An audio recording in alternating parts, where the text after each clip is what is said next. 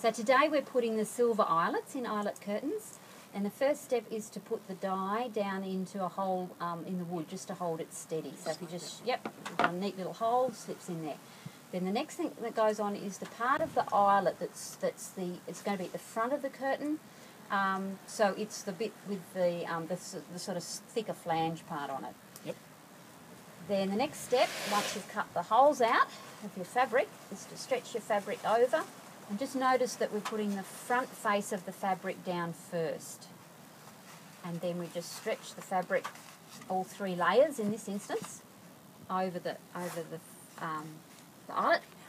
And then we put the sort of the washery rivet bit. Now the important thing with this is it's got little knobs on it, and they need to stick, the ones that stick out need to stick down into the fabric.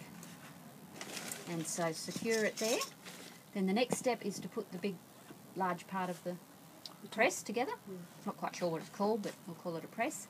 And then hammer.